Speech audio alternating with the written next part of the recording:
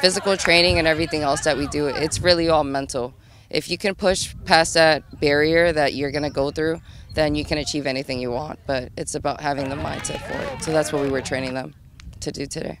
Well, basically why I'm joining the Marines is because I want to become the strong woman that I know I am.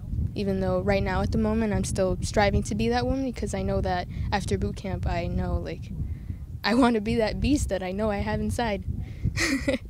Yes, sir! If you're not asking the question, you shut your mouth, you understand? Yes, sir!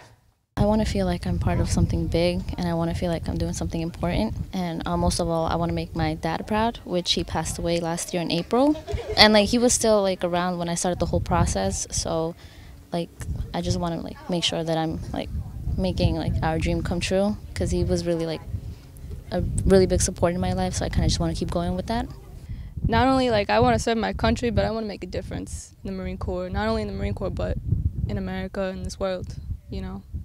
You got to be the best to be the best, and also the skills you learn nowhere else.